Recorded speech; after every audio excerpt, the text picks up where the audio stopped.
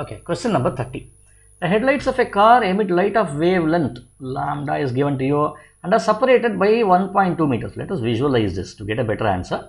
So you have two headlights are being shown over here.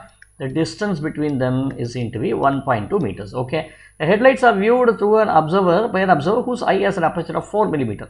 So somewhere over here there is an observer here. So let me put this line over here. So therefore let this angle made by him be theta. Okay, and the aperture has eye's aperture has 4 mm over here as its diameter. Okay, the observer can distinguish the lights as separate images. What is the distance between the observer and the headlights?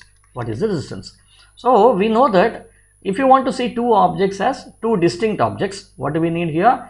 The value, this value of theta should be equal to 1.22 times lambda divided by d, where lambda is given and this value is nothing but your d. This value is d here.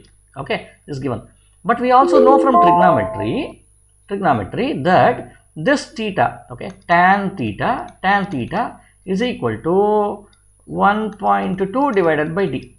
But if this angle is very small, then definitely tan theta will be close to theta. So I can write theta equal to 1.2 divided by d. Okay, so I will equate these two equations. When I do this, what do I get? 1.2 divided by t is equal to 1.22 lambda divided by d here. Now this 1.22 and 1.2 will cancel. 1 minute question, right? So I don't want so much accuracy and all here.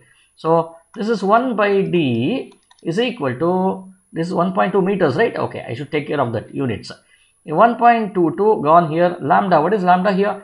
400 into 10 to the power of minus 9 divided by small d. What is small d? 4 into 10 to the power of minus 3. So 4 ones are, and this is 100 into 10 to the power minus 9 should be 10 power minus 7 divided by 10 power minus 3. So which should now be equal to 10 to the power of minus 4. Thus d should be equal to 1 by 10 power minus 4. I'll write it here.